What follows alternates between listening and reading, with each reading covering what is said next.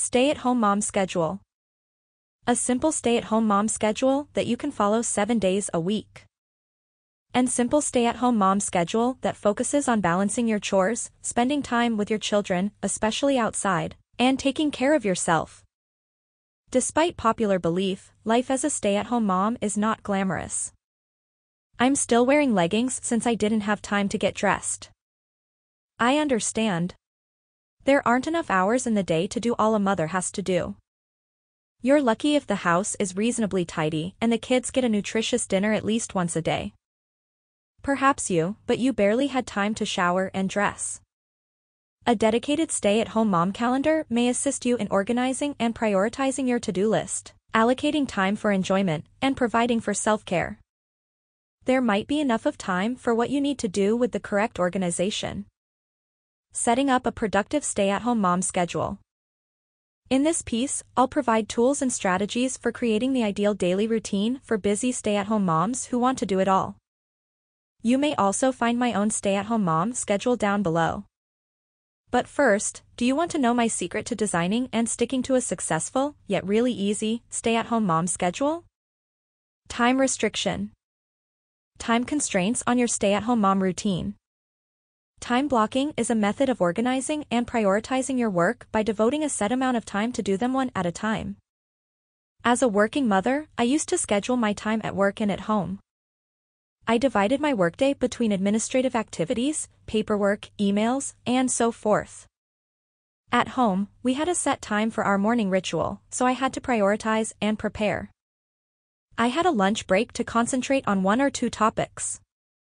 I set aside time after work for errands, cleaning, supper, and nighttime rituals. I got more done and had time left over by working with, rather than against, the little time I had. When I implemented the strategy into my stay-at-home parent routine, I immediately became more productive while still finding time for fun and self-care. Add the following duties or groupings of chores to your stay-at-home mom schedule. Begin by establishing a list of all the chores you not only need to complete, but also want to. Here are a few examples of mine. Morning routine. Cleaning. Errands. Outings playdates. Playing outside. Independent playtime. Nap quiet time. Reading. Dinner. Bedtime and nighttime routines. Adults only time. Self-care. Meal planning and prep. My own stay-at-home mom schedule. I thrive on and like routine. I like the concept of order, rules, and boundaries. A routine is also necessary for youngsters. Knowing what's coming makes the shift easier and faster. We also live to be outside, so getting out to play is quite important. I feel that changing around our location makes me a lot happier mom.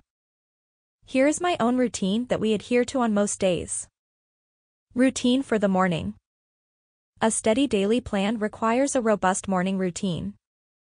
We usually get up at 7:30 a.m. and begin our modest morning routine, which includes toilet diapers, unstructured free play breakfast morning chores, emptying the dishwasher, making the bed. When my oldest kid attends school, we get him dressed and out the door in under an hour, and I focus on morning duties when I come home from drop-off. First appearance. Getting out of the house at least once, if not twice, a week is a vital element of my stay-at-home parent schedule.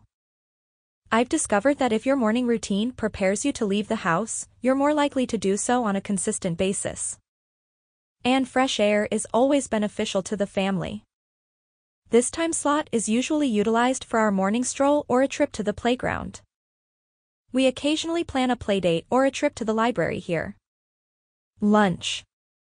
We'll leave for home at 11 a.m. to change diapers, prepare and eat lunch, and clean up.